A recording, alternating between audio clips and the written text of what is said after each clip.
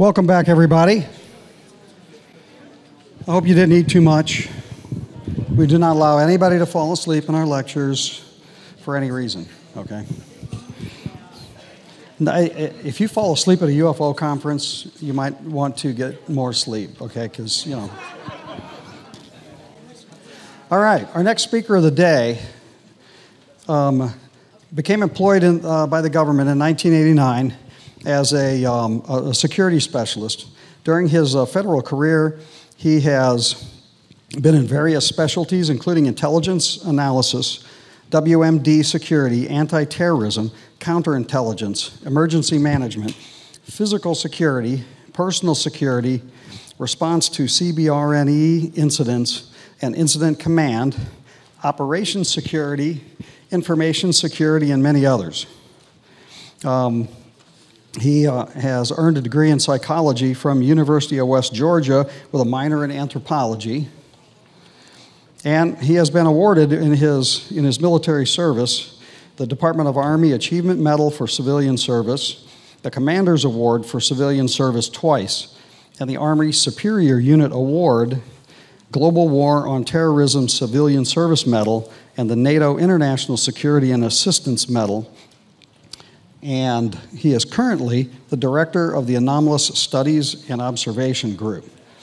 And I wore my hat that I got at the Smithsonian Institute on the Space Force. If anybody can tell me what these people actually do, I would appreciate it.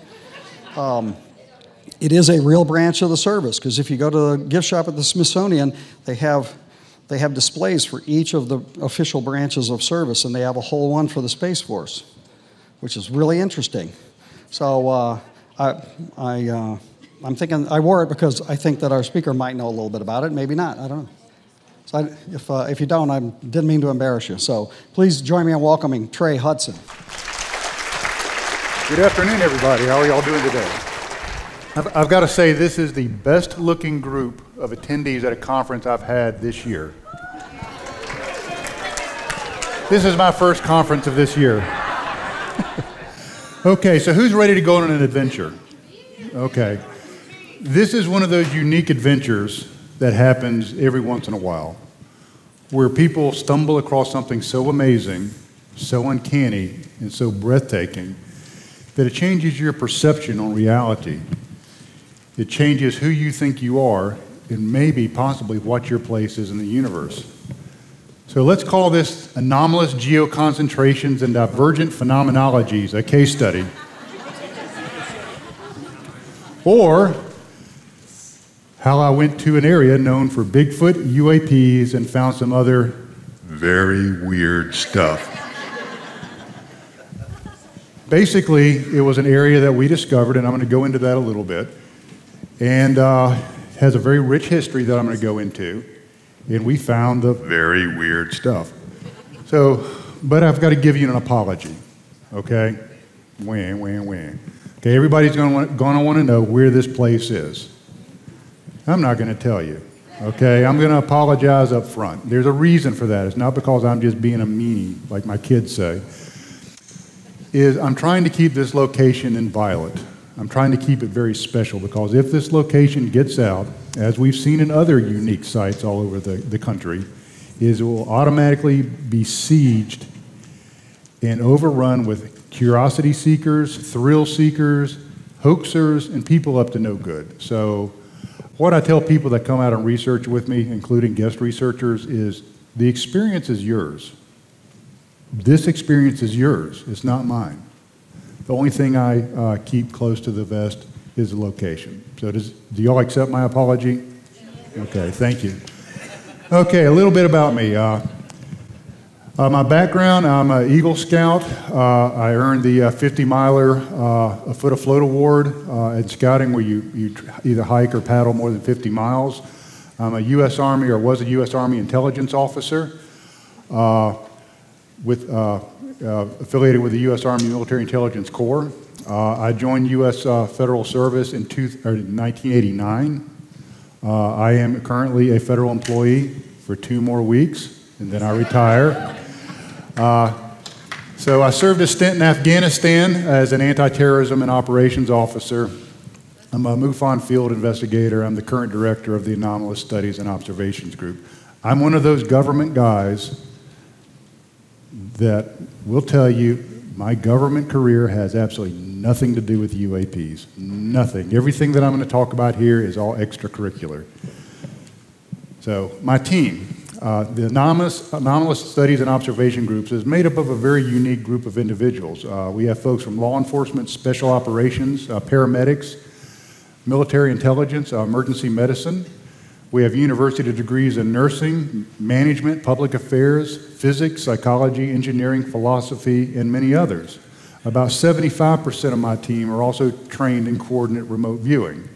So that's another little skill set that we keep in our back pocket.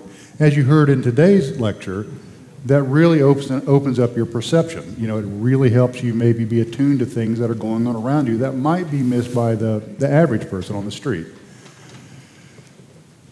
The United States is a very weird place for a whole lot of reasons, but we're going to focus primarily on high strangeness. We have some unique areas here in the continental United States, and forgive me if I throw military jargon out there. CONUS is continental United States. We've all heard of the famous Skinwalker Ranch in Utah, right? Okay. Katie Page will be speaking a little bit later about a very, very special place in Colorado that was featured in the first Skinwalker Ranch book. Marley Woods, Mr. Ben Hansen, who will be presenting later, has had some experience there. The Bridgewater Triangle, Chestnut Ridge, and a new location known as the Meadow, which is the area that I've been researching. This area has a really, really rich history. Like the other areas I just mentioned, it's home to an entire catalog of oddness and high strangeness. And just for brevity, let's call this area the Blackwater Anomalous Zone. That's a fictitious name. The fictitious place it is, the name I use for it is the Blackwater Nature Preserve. So we'll just call it the Blackwater Anomalous Zone. These are some of the UAP things that have gone. A woman who works at the location close to the boundary of the BAZ reported seeing an object in the sky above the area. She described the object as crystalline when it appeared from one of the clouds in the sky that day. It was described as a spinning crystal reflecting a myriad of colors as the facets picked up and reflected the available light. The object moved in a dense cloud and disappeared. She reported 10 minutes of missing time and was plagued by dreams of extraterrestrial abduction. Okay, this is the general area where the Meadow is located. In 2005, the National UFO Reporting Center, three friends were hiking in the BAZ. They had stopped at a popular lake that evening. While there, they witnessed mysterious flashes in the forest that could only be described as a sphere of plasma 300 yards away floating across the sky. This area has no electrical service. I know exactly where this area is, and I've researched it. Remember the term sphere of plasma, because that will come into play later. This is a rather long way. In '96, a hunter on a remote hunting spot in the preserve. He had got there at 1 a.m. because he wanted to claim the spot for the last day of the hunting season. He had planned to sleep in his vehicle overnight until the next day. He was reclining in his seat to nap when he saw a very bright object over one of the small cities in the distance. He figured it was a military aircraft from a nearby base. He was shocked when the light was instantaneously transported in the airspace above another town 15 miles away, and then zipped back to its original location. He quickly grew bored watching the light and nodded off to sleep. He woke up about an hour later to notice that the light was still up to its antics. He took notice when a larger light entered the picture and was orbited by the smaller one. The smaller of the two lights then began a missile-like trajectory towards the lone hunter. The man felt that this could possibly be a threat. He chambered around into his weapon. The light disappeared, and he quickly left the area and went home. And there are many, many other reports of UAPs and strange happenings in this area. Well, then we've got this fellow, Bigfoot. These areas have also seen Bigfoot. We've got Skinwalker Ranch, of course, the Chestnut Ridge. The Occupant Type 3 is a wonderful illustration by Hal Crawford back in some of Brad Steiger's early books. And so Bigfoot is very, very prominent in areas where you've also seen some UAP sightings. So, okay, honestly, who's staring at his raccoon? I just want to know. So a little bit of Bigfoot history in the Blackwater Anomalous Zone. And I appreciate y'all are laughing because y'all are going to get these bad jokes all through this presentation. In 1938, a local newspaper tells the story of a sheriff's posse hunting down a, quote, strange beast which farmers insisted was accompanied by a woman and a child both as savage in appearance and action as the man. There was no mention of this mysterious man-beast again. Since it was 1938 and this picture is color, this is a recreation, just for clarification. One morning in 1994, a married couple were fishing in a small boat at Stevens Lake in the BAZ. This is the exact same location where the individual saw the plasma balls of energy. They heard a loud scream. It started as a howl and developed into a loud scream. In 1993, a little bit earlier, the stepfather of one of the above witnesses was also fishing at the lake spillway and had to traverse some rugged terrain to get to the location. While crossing the fire break, he noticed a set of footprints in the damped earth. He thought it odd that a person would be barefoot in such rugged terrain, so he found a bare foot the size of a human. Another man had reported that he and his family were picking huckleberries at Stevens Lake. That's kind of a neat thing to do. We're picking huckleberries down at Stevens Lake, and he heard a commotion in the tree line. They turned towards the sound and saw a large, hairy man watching them. And when the man was spotted, he ran off. Obviously, the family quickly left too. This is a weird one. In 2003, a husband and wife were hiking and exploring the area between Coal Springs Campground and, once again, Stevens Lake. They found an old primitive hunter camp known by the locals as the Baskins Hollow Hunt Camp. It appeared that the hunters or campers had vanished. The tent, chairs, and coolers and other expensive gear were left in place. The tent looked as though someone had ripped their way out of it. It was never determined why someone would up and leave their expensive gear in the middle of the forest. Maybe they were frightened or removed from the site by forces unknown. This is a representation of an abandoned campsite with expensive gear strewn about in the middle of the forest. In 2005, 6 friends were camping when they had a frightening encounter. They were occupying a popular campsite at 10 p.m. and they heard what sounded like a rumble from like a chainsaw failing to start. They reported the sound. They reported that the sound developed into a low hum. Excited by these happenings, they decided to scan the woods with a powerful spotlight. To their surprise, they caught in their beam a large, hairy, man-like figure. The creature was peering at them from behind a tree and watched them for about 60 seconds. It was described as ape-like. When they moved their light beam for a split second, the creature disappeared. And there are many, many others, like Bigfoot drinking a beer. Okay, that's a statue of Bigfoot, and that's not really Bigfoot. So, you know, this area has UAPs, and it has Bigfoot. But what else does it have? Well, the Native American lore in this region talks about a witch, a Skinwalker type entity known as the Spearfinger Witch. And she was rumored to steal children from their graves and eat their livers. So that was a very Skinwalker-like, similar folkloric entity there. There was also the koala, a hairy human-eating beast. Tons of ghost stories, many, many UAP sightings that we talked about, and tragic events. This area is known for bodies being found, murders, things like that. So it's a very strange, weird area. It's one of those areas that you just hear about from time to time that something's not right about it, something's off. Well, we were going to research a remote location based on haunted folklore in this area. In 2016. Now, we had heard rumors of a haunted road. And while we were researching this haunted road, which turned out to be a bust, back at base camp, our base camp operator had an amazing UAP encounter. Now, don't laugh at me. This is my really crude recreation of this. And we'll see. What happened is he first saw a beam of light come down, which he thought was lightning. And then the moon came out.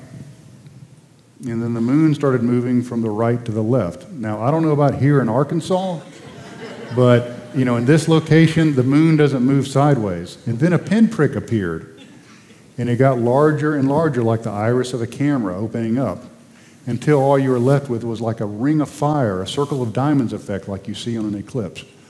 Now, if you had a UAP experience like that, would you sit up and take notice? Yeah, absolutely. So we're like, yeah, forget that haunted road business. This is where we're going to research. So this area quickly became the focus of our attention based on this sighting. We decided a remote quartz-filled meadow, quartz, imagine that, A quartz-filled meadow about a quarter of a mile from the base camp would be a good place to concentrate our field research. And we started researching in earnest in about 2016. Why this big, and this is actually a photograph of the meadow. Why? We can set up teams watching this area, and if anything moves across it at night, we can pick it up with our thermal and or night vision. If it moves across the meadow, it'll leave footprints, you know, if it's one of the reported Bigfoot. We can also sit in the meadow and we can see the sky. Once again, maybe we can see one of the reported UAPs. And there's a ridge just off of the meadow where somebody can sit up and watch down in the meadow and watch the activity going down below. So it was a really good place to research, you know, all of these different type of activities going on. It was a good place where possibly we could see something. See something we certainly did. In July of 2016, we decided to do that very thing. Our concept of operation was this, is we were going to set up numerous teams in the meadow equipped with radios, FLIR, forward-looking infrared, or thermal, night vision. All of them would be in communications with a base camp operator. And the idea was we were going to have an individual move across the top of the ridge and possibly flush anything down into the meadow so it could be captured by our teams down there. It didn't quite go the way we expected. We were going to have one individual be the ridge runner. He got to a well-known landmark as he was moving into position, and he got on the radio and he said, I don't remember how I got here. I'm at this landmark, which was a branch across the trail. We all knew what it was. He said, I don't know how I got here. So we automatically were thinking maybe it was a medical emergency. You know, maybe he was having an epileptic episode, a stroke, something like that. So our paramedic quickly got on the radio and said, Bob, and that was the gentleman's name, you know, repeat Mary Had a Little Lamb, which he did fine. Can you feel your toes and your fingers and your feet and all of that? Yes, I can. You know, are you lightheaded? Do you have a headache? No. So, you know, we all have something called a normalcy box. And that's when something weird happens, we like to put it inside of that box of normality. And we're like, well, you know, maybe he was just focused on what he was doing and forgot. And, you know, we've all driven to work and don't remember how we got there. So, yeah, it was a common, yeah, you know, we'll just blow it off. Well, it gets even stranger. He moved across the top of the ridge, dropped down on the west side of the meadow, and started working his way across. My team is watching him through their thermals, and they see his heat signature, a man-shaped heat signature, walking along, because he had radioed us and told us that he was down in the meadow. That heat signature shrunk into a ball of energy. It moved several hundred meters in about 8 seconds, and then turned back into a man-shaped heat signature again. So the team, and let me tell you about this team. 2 men were on that team that saw this. One is a graduate from the Georgia Institute of Technology with dual degrees in physics and philosophy. Served many years in the U.S. Army's Ranger Regiment, Special Operations. Was working as a systems engineer for a large automotive company doing AI stuff. Other gentlemen also had a degree from the Georgia Institute of Technology and a master's degree in management from another institution. Lifetime paramedic, very used to stressful, strange, fluid situations. Both of these men are very solid and respected in their fields, not given to flights of fancy. They just observed this. Their friend turned into a ball of energy, moved several hundred meters, and then turned back into himself. So they quickly got on the radio. Once again, this was Bob. He's like a weird magnet, Bob is. You know, Bob, are you okay? And he's like, yeah, I'm fine. Why? Don't move. We're coming to you. So they get over to Bob, and as they're communicating with, they see this heat signature, bring a walkie-talkie up to its mouth, respond, bring it back. So obviously it was him. They go up and they said, are you okay? And he's like, yeah, I'm fine. Why? Why are you all bugging me tonight? And they said, you just turned into a ball of energy and shot across the meadow. And he's like, no, I didn't. I just walked over here. And they're like, that's not what we saw, which is interesting because you had 2 perceptions of the same event. There's something called the dual slit experiment, okay, in physics. It's where light exists both as a particle and as a wave, but at the same time. Both parties, Bob and the observer party, were experiencing the same event from different perspectives. So there's something weird about this place. Are you starting to pick up on this? There's something a little off about it? Later on that night, we got a call from our base camp operator that he saw us coming back into base camp and was wondering why we were coming over the top of the ridge, being that that terrain is very difficult. He said, I can see your green headlamps coming over the top of the ridge. And it's like, Glenn, no, we're still in the meadow. And he goes, wait, those headlamps are about 20 feet in the air. Those aren't headlamps, those are orbs. So Glenn was observing green orbs on the top of the ridge line. At about 0200 that night, one of our individuals got up to take care of some biological business. You know, you're camping, you know what that means. And after he was taking care of the necessary issue and putting away the equipment, he saw a white humanoid, much kind of like this one right here, peeking from around a tree. Which is interesting because this image I have up here is actually from a page on folklore of that area, talking about a white humanoid that works in that area, that lives in that area, and we saw it. So the folklore is coming true. Okay, do you think it can get any weirder? Yeah, it does get weirder. Bob came to us the next day. Remember Bob, the missing time Bob, and the turning into a ball of energy Bob? Yeah, that Bob, you know, our friend Bob. He came to us the next day with his GPS. Now, Bob has a very rich background in law enforcement. He's a retired law enforcement officer from California. He also worked backcountry search and rescue for years in California, so he's a very competent woodsman. He always runs the breadcrumb feature on his GPS that tells him exactly where he's been. He shows us his tracks on the GPS from the night before, and it was several straight lines, several kilometers in length, going from point A to point B to point C to point D, straight lines. Here's the catch. You can't move in a straight line over this terrain. It's too rugged. How would you move over rugged terrain in a straight line? If you were in the air.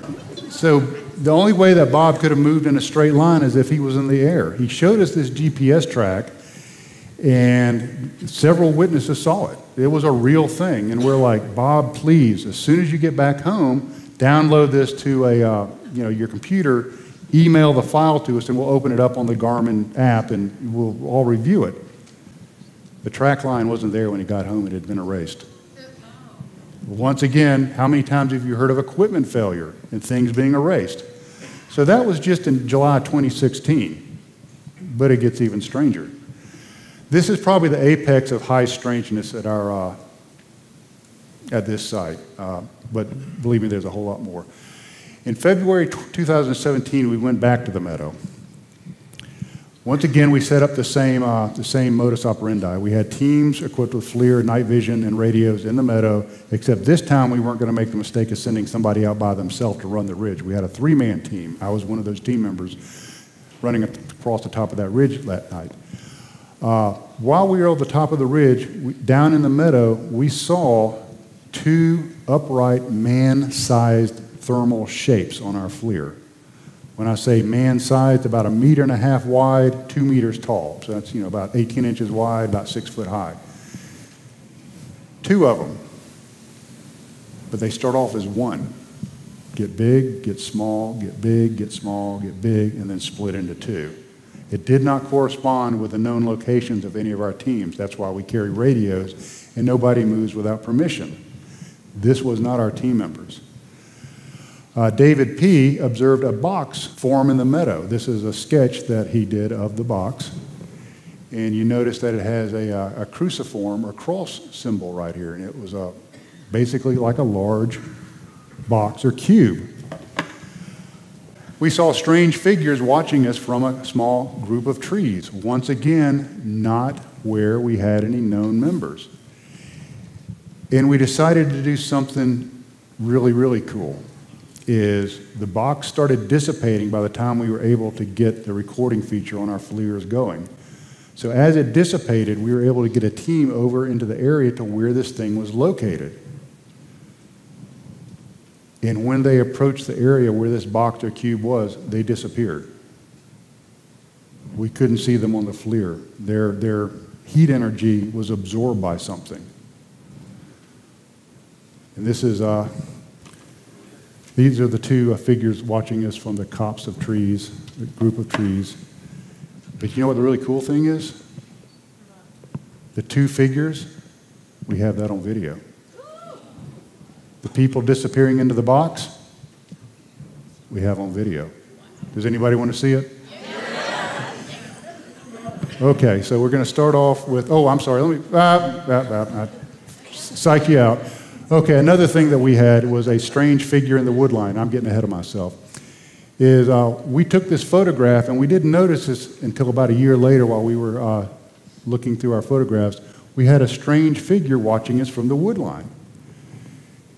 And there it is right there. And I'm going to zoom in on it. And what you can see there is a brow ridge, the muzzle, the face, and the shoulders, and an arm. We went back there. There's nothing, there's not a stump or a tree or anything that corresponds to that. You know, is that proof positive of Sasquatch? No, it's not. But it's something that we did not observe when we were there, and we couldn't find anything that corresponded to it. And it matches our own experiences with the white figure watching us and the folklore and reports from BFR of that area. So that's kind of cool. Okay, now are you ready to see the figures? Okay, here we go. You see you have one figure. It gets small, and it gets tall, and it gets small, then it splits into two.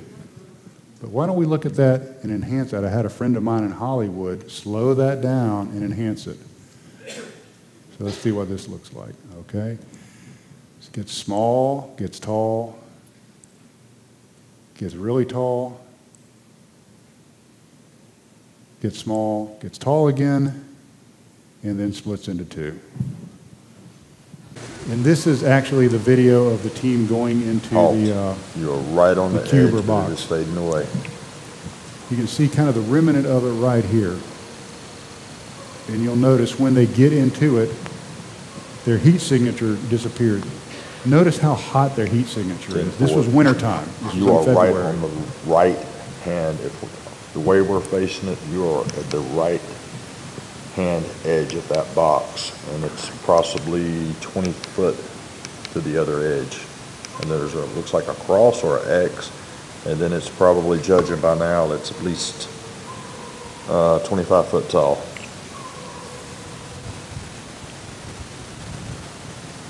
You're recording this, right? Right. Did they just disappear? No. No, I'm looking at their thermal signature there. You were directly on it, but it has faded almost away.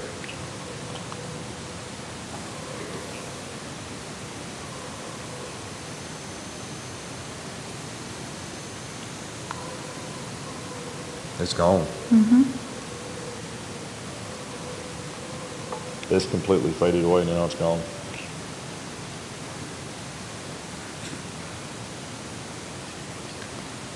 Well, is one of them right up under it? Or what was it? And the figures that were watching us from the tree line that we couldn't identify, you're going to see that here in a little bit too. She'll pan over to the right and say, who or what are those? Okay, now they're completely gone. No heat signature at all. So they are into the wood line now. You should 'Cause still be picking them up. Because I can't see them. They're confused because there's no vegetation. It's It would have been wintertime. off to the right, Okay. about 50 feet.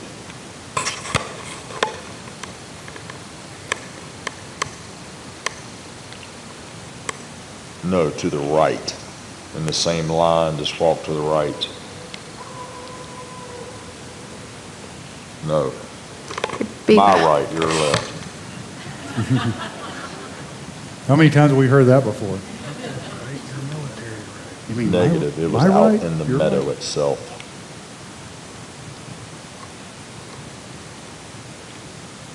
Okay. Is that them? No. Your condo.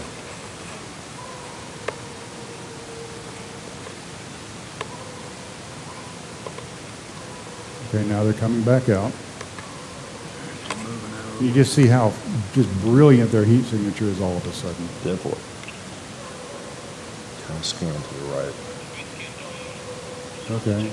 So what are these things over here on the right? Look.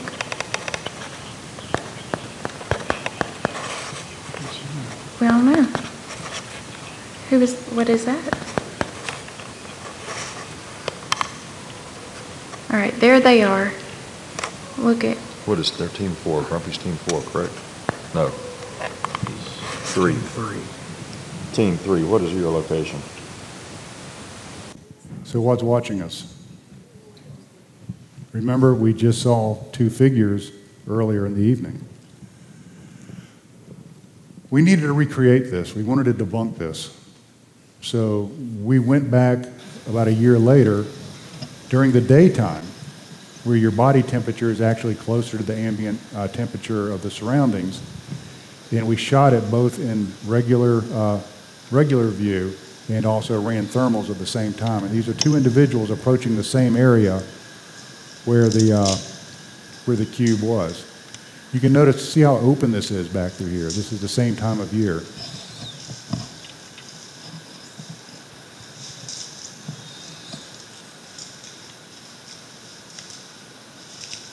And just bear with it. I was trying to work 2 pieces of equipment at the same time, so that's why it's kind of choppy like that.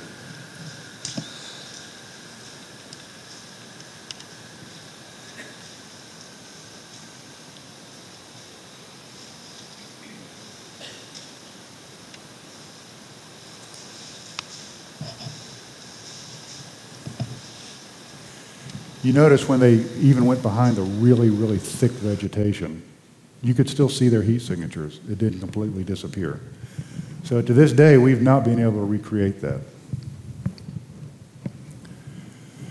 So what was that? What would you call a space, a geospatial location, where people will go into and they seem to disappear, or their certain attributes of their essence seem to disappear? Portal? Maybe. Hitchhikers. We've heard of the hitchhiker's effect. After this outing, KP started having strange dreams about orbs coming in through her window. These dreams eventually evolved into having nightmares about humanoid figures standing next to her bed, watching her. Where have we heard things like that before? The next day, JJ was filming her toddler son playing on an elliptical machine at her home. Through the viewfinder, she saw an orb circling her son.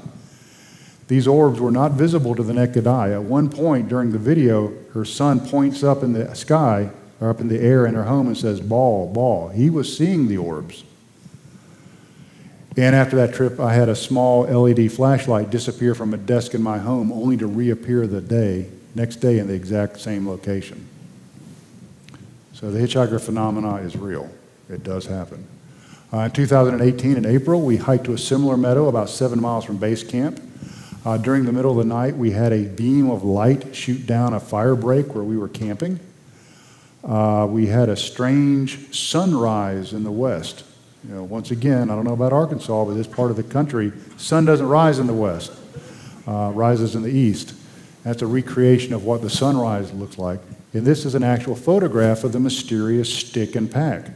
One of our team members set his pack on the ground before he went to bed that night. He woke up the next day and there was a stick woven under this left-hand side of his hip belt and laid over the top of the right side of the hip belt.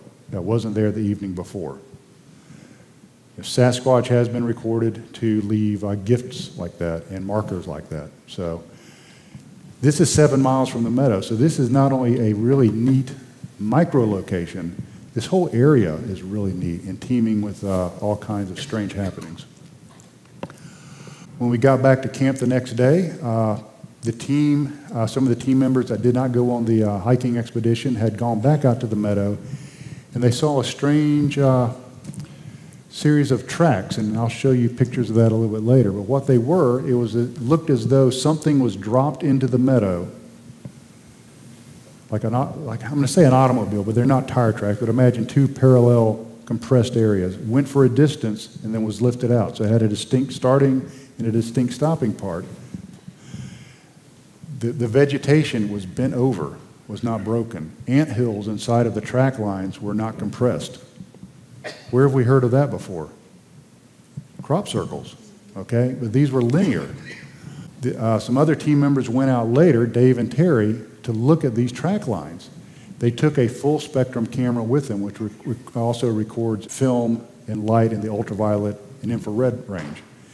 When they would stand in the track line and point their camera down the track line, once again, they saw a cube or a box. This is a representation of what they saw.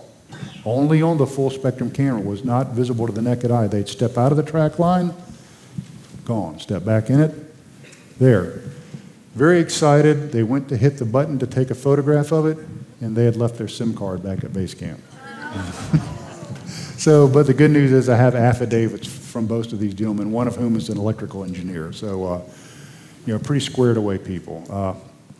And that night, we saw this hulking figure on our FLIR on thermal. Almost like something was forming, just starting to wink into existence, and we were picking it up on FLIR. This is a representation of the box, and then this is what the track lines looked like. I do have a photograph of the track lines. It's very hard to see because I captured this image, pulled it off a GoPro, but you can see them right here. You're starting to remind me of another well-known location, many, many miles away in the west. Anybody want to take a stab at what that location's called? Yeah, all together now. Skinwalker Ranch. I was really amazed because a lot of the stuff that was happening out there was happening at my little location that we were researching. So it became really apparent that traditional investigative approaches wasn't sufficient. It just wasn't going to work. So far we've had UAPs, we've had missing time, we've had physical transformations, strange GPS track lines, cryptids, missing time. So we had to really, really start looking at it from a different perspective. And what we started thinking about, what if the paranormal disciplines were all different facets of the same diamond? So what if we had one phenomena and the paranormal folks are looking at it from one perspective, cryptozoology from another, and ufology from another? So why don't we try different techniques from different disciplines? What might we gain out of that? So we decided we were going to start taking tools out of the toolboxes of the various disciplines. In November 2019, we decided to do something rather unique and try something called the Estes method, or Estes protocol from the paranormal world. Basically, you take a ghost box, and we've all seen ghost boxes on the TV shows, right? We know what that is. Except you take the ghost box, put it on some earbuds that are sound canceling, and blindfold an individual known as the receiver. So he or she cannot hear what's going on around them, they can't see what's going on around them, and they have no idea of the questions being asked. They can't see who's asking the questions or what's being asked. And we tried this in the Meadow with some amazing results. The video you're getting ready to see has been edited for brevity. You can go to the website and see the entire video.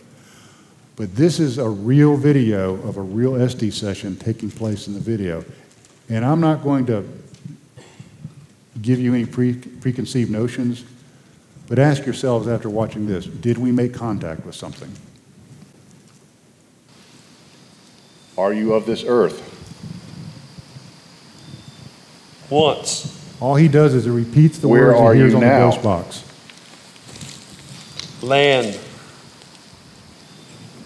Are you responsible for the portals?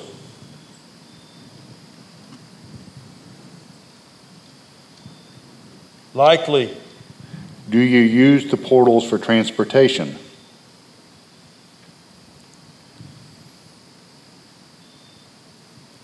Yes. Are the portals open to us? No. Are the portals dangerous? No. May we enter the portals? Once. We did once. We did once, yes. Are the portals a manifestation of plasma energy and electromagnetic fields? Now it starts to get upset Leave. because I'm starting to ask direct questions. I am going to list... Go. No, we're not going. I'm going to list some phenomenologies that precede the portals. electromagnetic fields, Stop it. electromagnetic fields,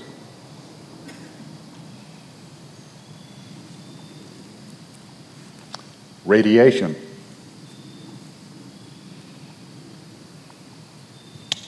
microgravity, Power.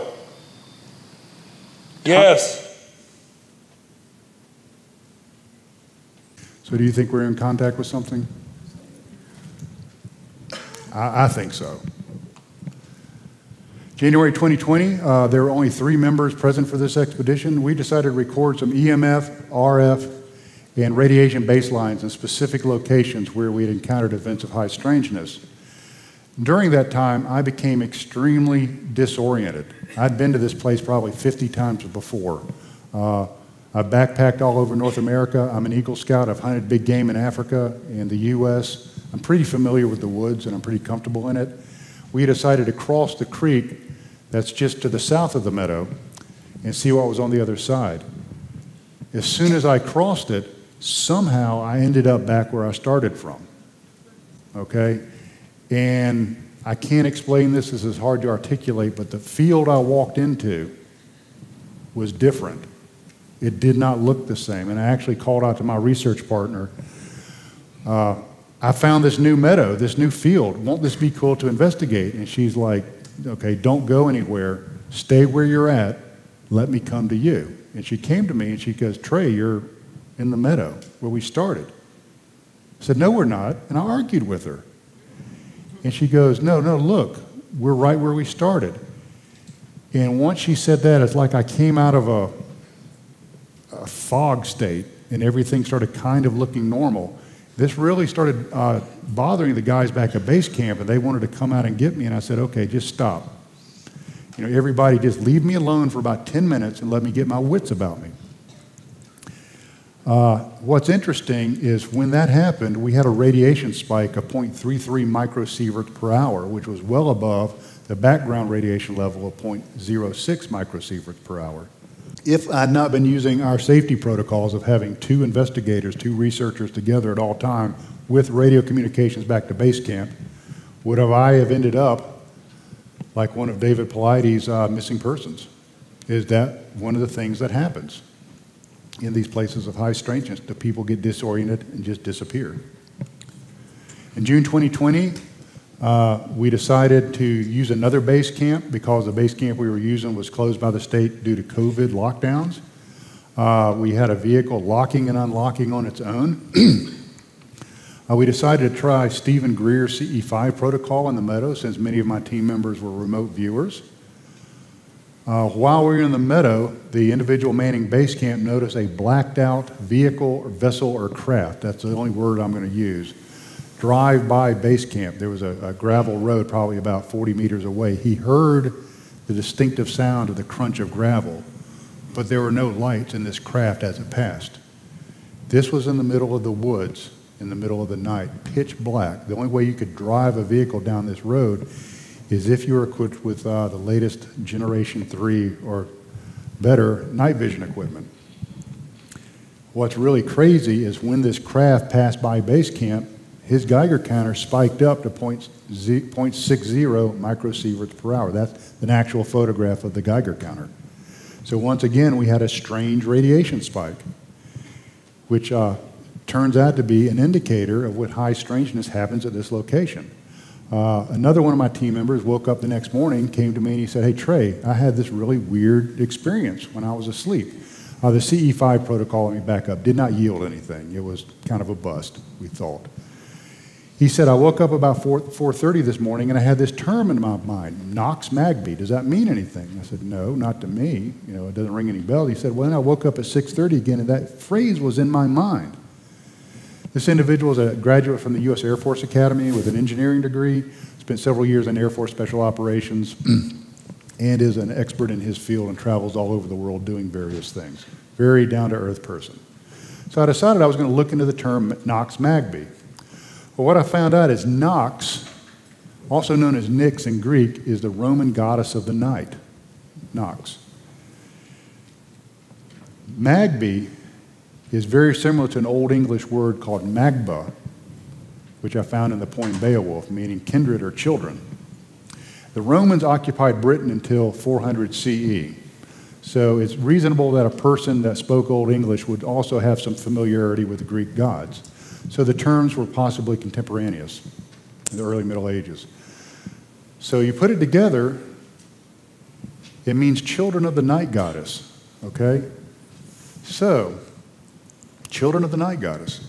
What do we have that come and visit people at night that are small like children and have big heads like children that have something to do with UAPs?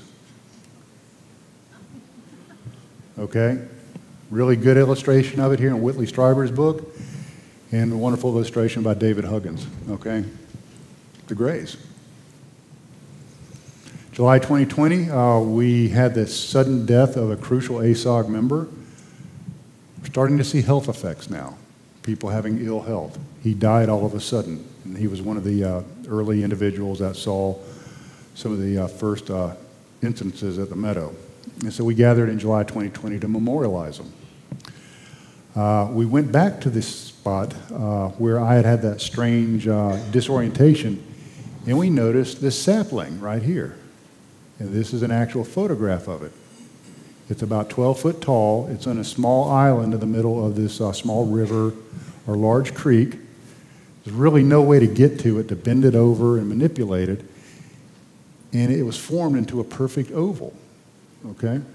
Perfect oval, out in the middle of nowhere. This was the area, the exact spot where I had that disorientation and that radiation spike. There's a symbol called a galactic keyhole. It's the top of the Ankh. All over the world, this particular shape is seen in monuments, buildings, and other facilities that talk about some kind of gateway or portal. It's called the galactic keyhole. So here we have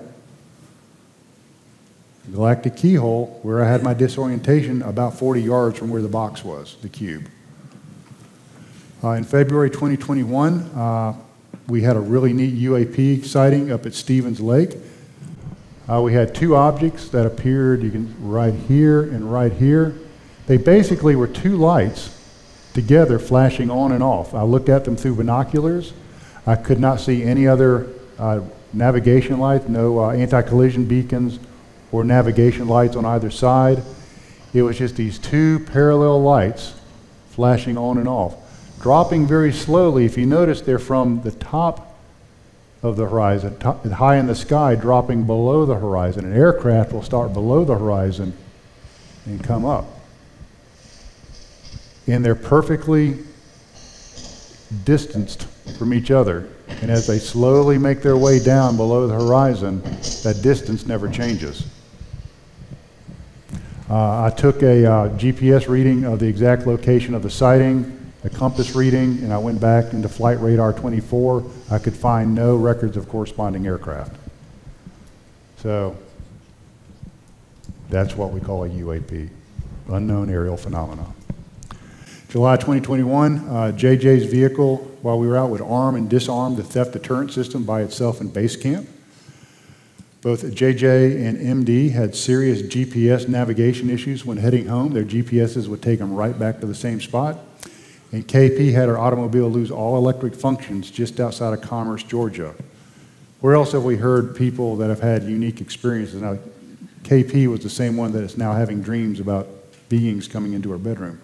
All of a sudden, in the middle of nowhere, her vehicle dies. Good example of that was Betty and Barney Hill, okay? More hitchhikers. Several days after arriving home, KP had a strange photo appear on her iPhone in the gallery. The date stamp on the photo was for a time when the phone was literally a few feet from her head when she slept.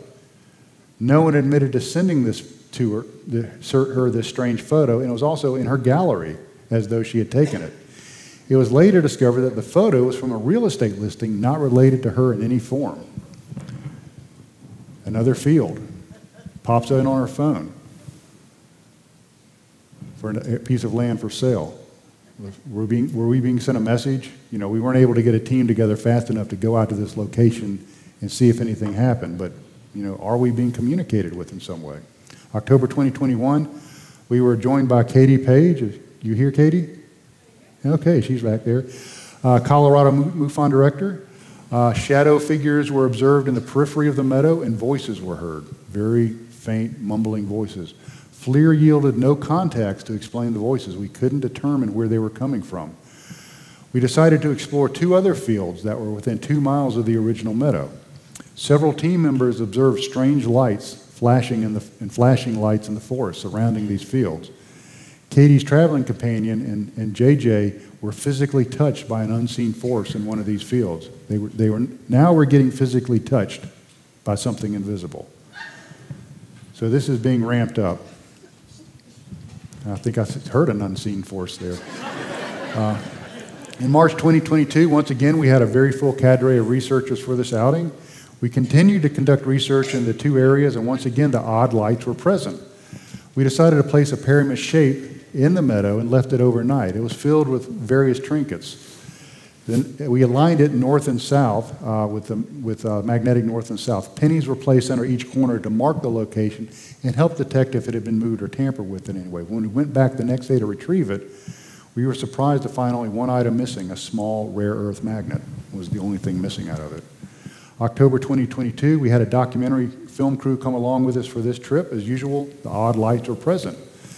The documentary director wanted to experience an SD session for himself, okay?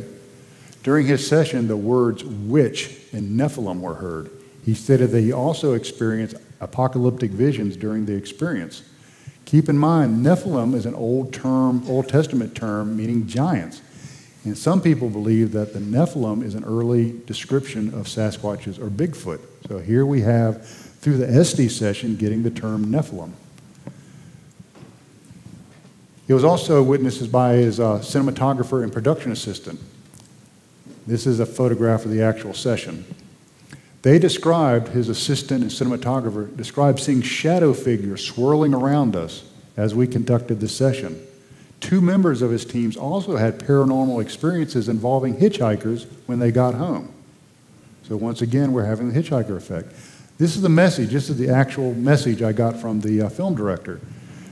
He said, so I've been able to speak with the others about what they saw. It was reported that while the SD's event was in progress, a shadowy, nearly invisible being would hover around me. It would appear to try to enter me and come back out. This happened several times and eventually went in and either didn't come out or vanished. All I remember from the event is images of destruction and these weird images of dead babies covered in blood. The shadow being was reportedly somewhat humanoid with a partial body, and the head of the being was said to resemble a person wearing a hood. It would seem that what was seen does correlate with what others have seen as they describe the shadow people. So this was an individual that had not been there before, brings a film crew out, and now we're experiencing this. Also during that trip, when the cinematographer approached an area about 6 meters in diameter out in the meadow, he would notice strange fluctuations in his battery life indicator of his professional grade video camera. When he was outside of this small area, and this is actually where the area is, I circled it. This is an aerial photograph of the meadow, and it was right in this area right here. When he would step into that area, or when he was outside of the area, his camera would read about 80% of battery life. When he would step into that area, it would drop down to 10%. When he would step out of it, it would go back up to about 80. Step back in it, it would drop down to 10. So there was some sort of energy sink in that very, very tight location. But it's fluid. It's not always there. February 2023, hey, just a few months ago, okay? This weekend was plagued with extremely bad weather. The incessant rain and cold temperatures hampered our activities. However, we did have a few extraordinary events. We had a remarkable UAP sighting, not unlike Bob's first sighting in 2016, which the moon moved sideways. A diffused disk was sighted in the east at 105 degrees magnetic. It's worth noting that the moonrise was at about 23:08 that day. At about 11:08 was when the moon rises. 105 degrees is almost due east. The sun doesn't set in the east, okay? But yet they saw something that looked like a diffused sun, the sun coming through the clouds. We also did a dowsing experiment in the meadow. It was attempted, a series of questions were asked with the dowsing rods and asked if whatever could raise the readings on our Geiger counter from one of the baselines of 0.06 microsieverts per hour to 0.13 microsieverts per hour. We specifically said, can you raise the readings on this Geiger counter to 0.13 microsieverts per hour? That is an actual photograph of what we got, 0.13 microsieverts per hour. We had another radiation spike. This is the UAP sighting in their own words. Okay, kind of retell me everything you just said. Okay, so we were sitting here listening to the radio. What time? It's 5:15 Central Time. Okay. 5:05 Okay, Central Time. Okay, 17:05, okay. And it's been raining all day long, and I said, well, the sun's coming up, or the sun's starting to peek through over there, and then it hit me. I said, well, that's the wrong direction. We double-checked the compass, and it's pointing in the easterly direction. Okay, and I just checked it with my compass. It's 105 degrees. Okay. Magnetic. And it was just above the ridge, and it looked like the sun behind the clouds. It was a diffused light, not a bright flashlight like a flashlight or something pointing at you. It was a diffused light, just like the sun setting.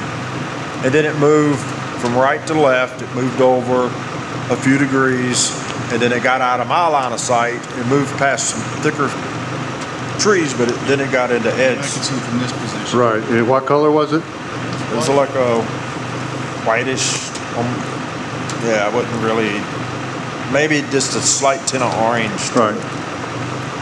When I first seen it, but then it was more white. And when I saw it over here, it actually could have been the moon.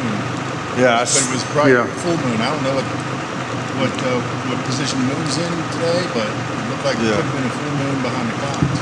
That was his next thing. That's the moon rising. Yeah. Sure don't see it now, and it's clearing up. Yeah. So I don't know what it was. Which is interesting because Bob saw the exact same thing here in 2016. Over that ridge. Over that ridge. Yeah. Okay. I don't know. Well, I appreciate it. My battery is getting ready to go dead here. So, anything y'all want to add? We're going to keep our eyes peeled and see what else we see here. Yeah. Cool. Thanks. Just like the event that started it all. And this is a moon chart of exactly when moonrise is, and at 11:08 p.m., 23:08 hours that night. So it obviously was not the moonrise. We also try to do some scientific experiments while we're out there. We'll take 2 stopwatches, start them at the same time in base camp, leave one in base camp as a control, put another one out in the meadow as an experiment. As of yet, we've seen no time fluctuation. We've also done a sealed letter experiment, which is taken from paranormal experimentation, from the SORAD experiments done at Duke University, type of list of questions. In those experiments at Duke, they would get responses inside of a sealed envelope from forces unknown. We have not yielded any results on our experiments. And also we've created a box with magnetic letters that we'll seal up out there and see if the letters have been moved around or spell anything. And as of now, nothing significant happened. I mentioned Tim passing away in 2020. I would be negligent if I didn't talk about health effects.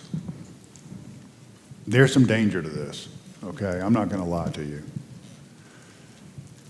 Of the 2 individuals that were filmed entering the portal, one passed away in July of 2021, and one has had his prostate cancer return with a vengeance. One member, after spending a few hours in the meadow, had to be medically evacuated to an local emergency department with heart palpitations. We had to literally medevac that person out of the field. We've had another teammate that has been suffering from severe respiratory issues after starting to investigate the meadow. There's other research going on about the health effects of people who have encountered high strangeness. The DOD has recently admitted that they have been looking into health effects of pilots that have been in the vicinity of UAPs. Gary Nolan has been doing some research with MRIs of the brains of people who have had encounters with high strangeness, and he's reported, if I'm not mistaken, things that look very similar to MS scarring of the brain. So the health effects are real. So if you ever decide to get into this business, go into it fully informed and realize that it could affect your health or the health of your friends and loved ones. What does the future look like? Well, we're in the process of arranging a hypnotic regression for several members of the team with a hypnotherapist in the Atlanta area. So we're working on getting that set up. We've had the hypnotherapist has actually agreed to do the work pro bono, so we're trying to get that set up. And we've also been working with a field deployable version of the Coroner God helmet developed by Dr. Robert Persinger and Mr. Stan Corin. February 23 was the first time we tried it in the field setting using only battery power. So we're trying some different things to open up the threshold so maybe we can start getting more information, more data from whatever. So, what's going on? Is it extraterrestrials? You know, is it the EBE theory, extraterrestrial biological entities? Are we dealing with other dimensions? Are we dealing with a natural phenomena? Or what about a multiverse that exists adjacent to ours? Bottom line up front, we don't know. Okay, we have no idea. It's kind of like the ants in the road. Okay, I want you to imagine a forest. Very, very remote, very pristine. And the Forest Service, or the state, decides to build a road right through the middle of it. And about 20 yards from this road is an anthill. So they build this road through the forest, and the ants pop up out of the hill, and they go over to the road. They don't know what a road is. They have no frame of reference for a road. So they sit there putting out little pheromones, trying to communicate with the road and doing whatever it is ants do. And the road is so outside of their frame of reference, they can't even comprehend it.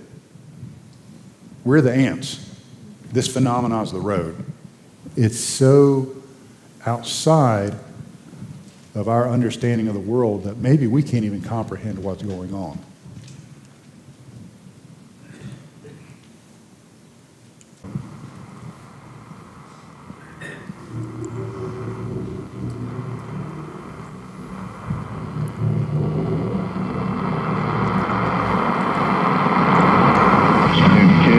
This is Coast to Coast AM. We switch gears to talk about paranormal hotspots, long-term hubs of high strangeness, places like Skinwalker Ranch. Now there is a new alleged hotspot being investigated by some groups headed by Trey Hudson. The location is considered the South Skinwalker Ranch to be kept confidential until sometime in the future. My guest is Mr. Trey Hudson. Trey Hudson joins us to share his research. It's like Skinwalker Ranch all over again. Yeah, there's some weird stuff going on.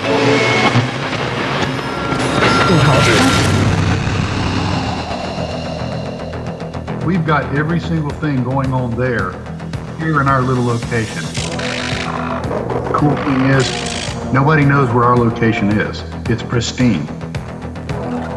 We've had strange orbs and lights. Moved a distance of about 200 yards in 5 or 6 seconds. Mysterious voices coming out of nowhere. Men in black. UFOs. Missing time. Cryptids. I think it's one of those places where this dimension and this dimension or this timeline and this timeline get awful close. The most significant event that we've documented so far would have to be the portals. It looks like it's forming again. See the square box? Oh, you see the X beside it, or the cross? To my knowledge, this is totally unique in the field of paranormal investigations. Oh, you're right on the edge, but it is fading away. First thing I noticed, it was extremely cold. To me, it was like a darkened curtain had been pulled in front of us. Did they just disappear? This isn't your average paranormal team. We come from a whole bunch of different backgrounds that involve high-stress situations. Military, law enforcement, emergency medicine, intelligence. I'm a former Army intelligence officer. I also was an anti-terrorism officer in Afghanistan. When things get really, really weird and really, really strange, it's very, very probable that people can be frightened or lose focus on exactly what we're trying to do. But because of these backgrounds of the team members, they're able to stay on task. The more we research, the more we investigate, the more data we gather, it might help us understand our place in the universe just a little bit better. It might actually answer the ultimate question, are we alone?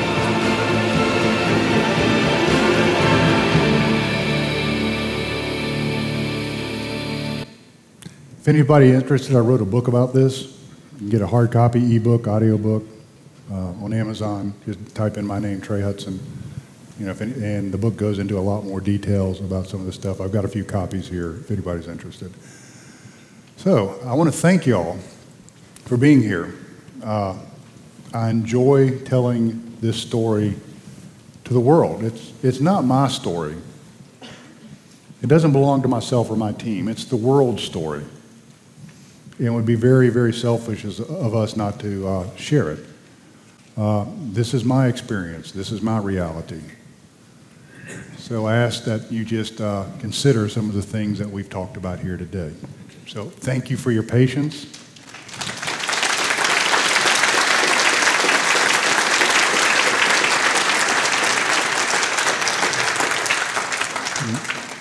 Now I believe we can take some questions if anybody has anything. And I think they're going to bring a microphone up here.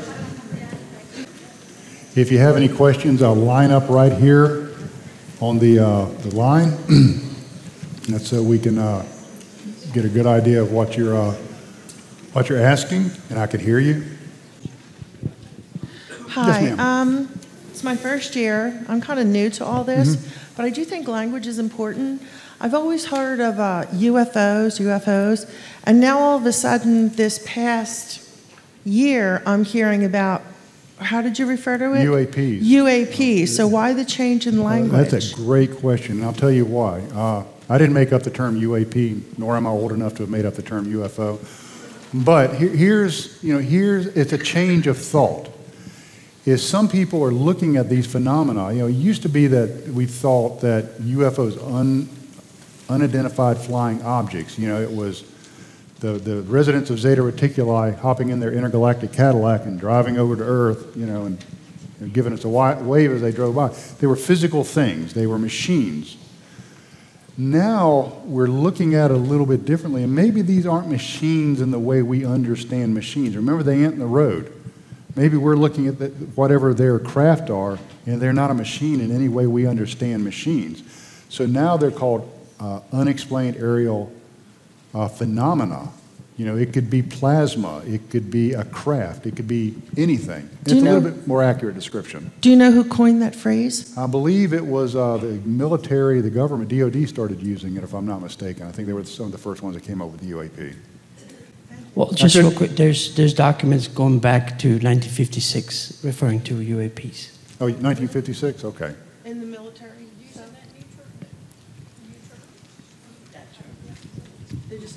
You ready? Oh, you hold on. Okay, good. Hi. First off, I appreciate the scientific approach with the equipment. Is there any geologic correlations like the quartz crystals in the site? Yeah, there's been a lot of correlations with aquifers, like subsurface water, and quartz in areas of high strangeness. Now, quartz is one of those rocks that has a unique piezoelectric capabilities, where if you compress it, it generates electricity.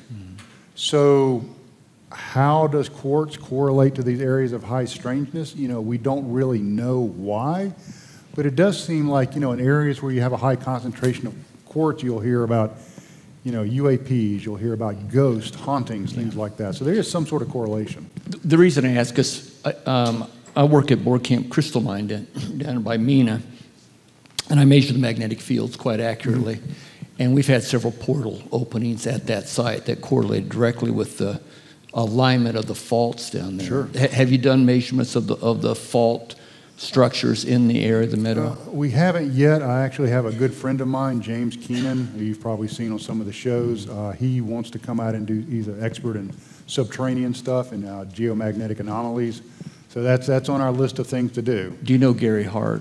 I do not. Okay. All right, thank you. Okay, thank you, sir.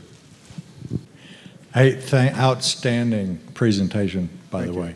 But several times during your thoughts, I kept reflecting on Edgar Mitchell and Ray Hernandez, Beyond UFOs, the multiple contact modalities, the facets, different facets.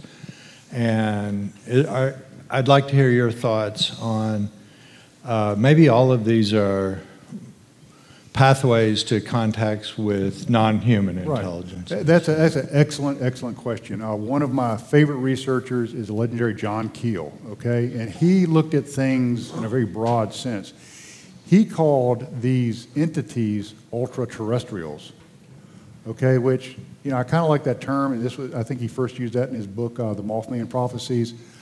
The term I use is paradimensionals, okay? There's something beyond our dimension. And like the video I showed you of the entities showing up on FLIR, okay? If I'm a ghost guy, I'm going to look at it, well, those are ghosts. Obviously, those are ghosts. That's dead Uncle Fred. Or if I'm a Bigfoot reacher, I'm going to say, those are two baby Bigfoots. Or if I'm a ufologist, I'm going to say, well, those are two grays frolicking in the woods. Well, maybe it's all of those things and none of those things. And we have to have a really broad mind and reach out into other disciplines and pull their best practices into our toolbox to really get a better idea of what's going on. Because I think if we don't do that, we're really selling ourselves short. Thank you. Excellent question.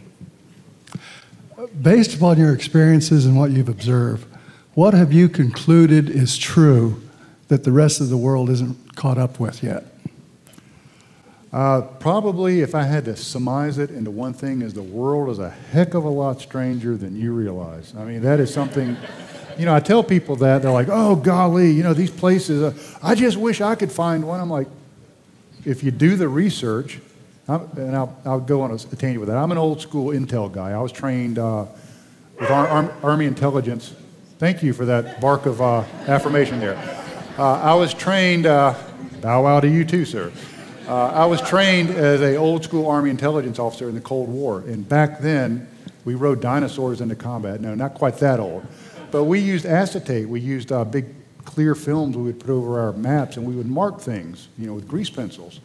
So I want you to imagine a map of somewhere. And you take an acetate, and you say, okay, I'm going to take a brown marker. I'm going to mark all the Bigfoot sightings. Okay, and I'm going to put that away, put a new one up.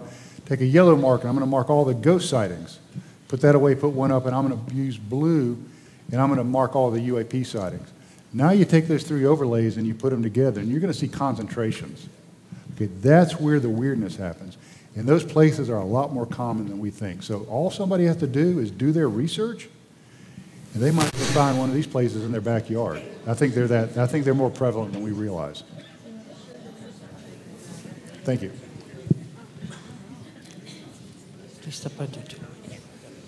I have two questions. One is, what is the theory? Is this like accidental dimensions colliding or intentional? Boy, I got a great answer for you on that. Here's the thing, is it could be several things. One is I mentioned the multiverse theory. I mentioned the extra-dimensional theory. You know, one is if you had two multi-universes existing side by side and they just get so close where they don't quite touch, because if they touch, they might annihilate one another. But it allows a transference of information, intelligence, data, and maybe physical objects between the two universes. Another theory is it's a dimension that exists beyond our own. We know that exists. We know that exists through science, quantum science. We know that exists through things like remote viewing. And perhaps whatever this entity is dropping down into our dimension for a split second and then coming back out. Maybe that's what UAPs are. They're dropping down in our dimension and coming back out. Is it natural? Well, I'll give you an example of that. Wind is a natural phenomenon.